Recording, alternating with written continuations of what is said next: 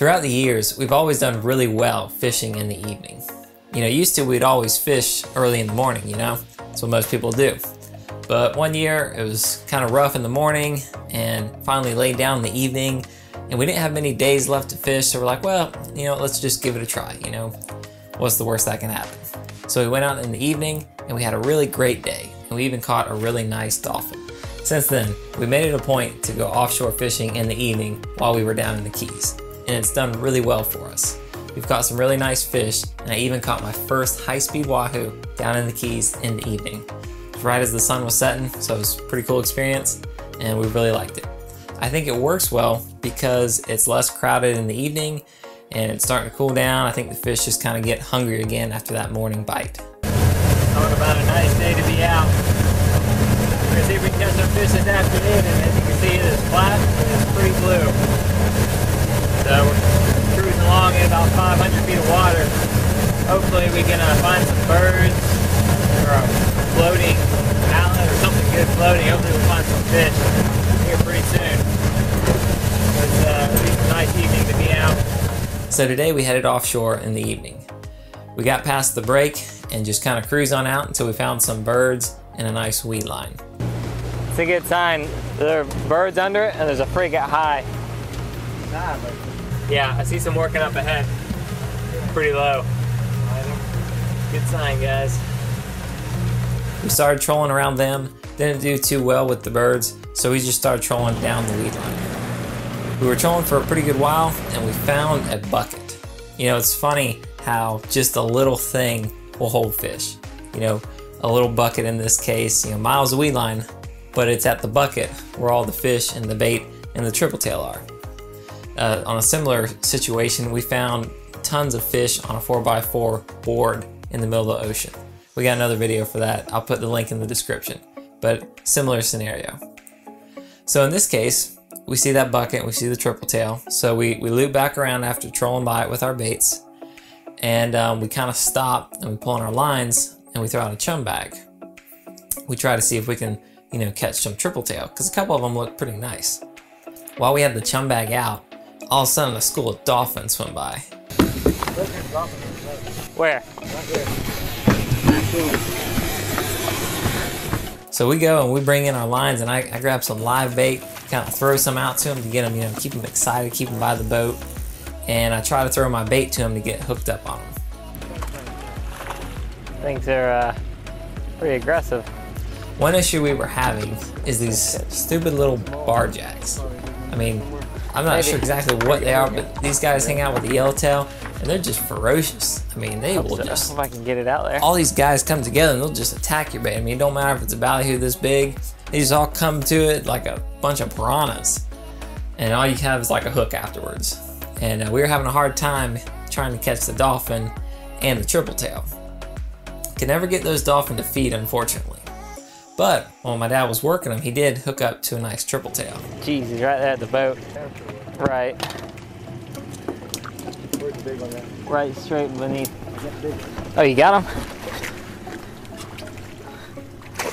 Oh. Nice. Give me that.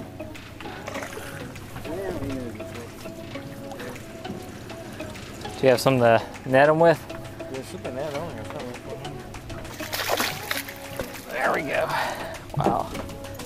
My dad caught a nice triple tail, and it really worked out good. You know, just putting that extra step with throwing the chum bag, we had no idea that the dolphin were there. And even though we didn't catch any of them, it was good that at least we brought them up and we stopped the check. I mean, it was an opportunity that we wouldn't have had if we just kind of trolled by and kept on going. All right, guys, we're back. Tried to run out further, see if we could find something better, more birds, but it was kind of dead out there. We couldn't find nothing. So, came back in, looking at this patch, and hopefully we'll be able to find a little something better on it. Certainly some good grass patches out here.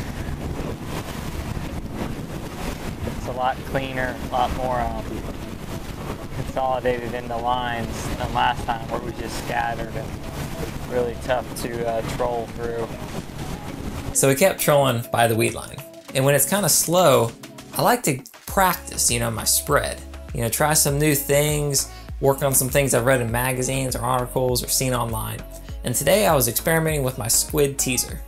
So I was using a C&H bubbler, which is kind of like a cutout head, makes it suck down in the water, and it's got little holes so it'll shoot out, you know, bubbles when it hits the surface. I think it makes the bait look a little more frantic, you know, a little more crazy, gives it some action, which worked out good because then I took my teaser and I positioned that squid teaser so that the last squid on the teaser was about 10 feet in front of that C&H bubbler with a ballyhoo.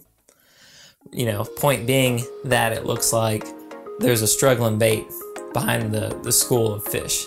And so, you know, that's what the predators go for, right? You know, the lion gets the slowest gazelle, something like that. And it worked out just according to plan. Dolphin, there we go. Look at him, look at him. Yeah. And it's really neat, you know, when you practice something like that and set it up and it works right according to plan, you know? I just put that teaser, so it was about 10 feet in front, so it looked like this was the struggling one. He's coming up. Get him.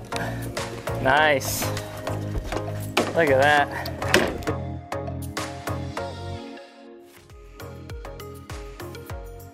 We get that fish in the boat, keep trolling, it's nice and cool. Looking for structure. Found a little flip-flop. No dolphin or bait on that, unfortunately. Guess maybe you need a little bit of subsurface to it. Look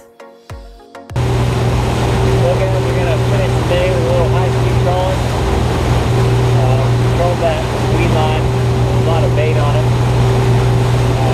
We keep small dolphins, get them with a bite. We had that nice dolphin that we caught, so we couldn't get much action otherwise.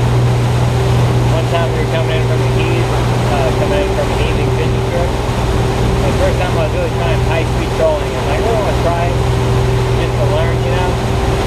So I was like, okay, we'll try it. But no one really believed it would work. I didn't think it would really work. So we started trolling, and like 2 minutes in, going 17 miles an hour, bam, fish on. But overall, it was a fun trip. It was in the evening, clouds came in, it was nice and cool. You know, we got that triple tail, we got to see the school dolphin, got to play with the teaser and hooked up to a nice dolphin on that. Learned some stuff. Hope you guys learned some stuff from this video. Give night fishing a try, you know, it's just a good chance to get out in the water and it's something different. Hope you guys liked the video. We got more videos coming, so like and subscribe, all that stuff, and we'll see you next time.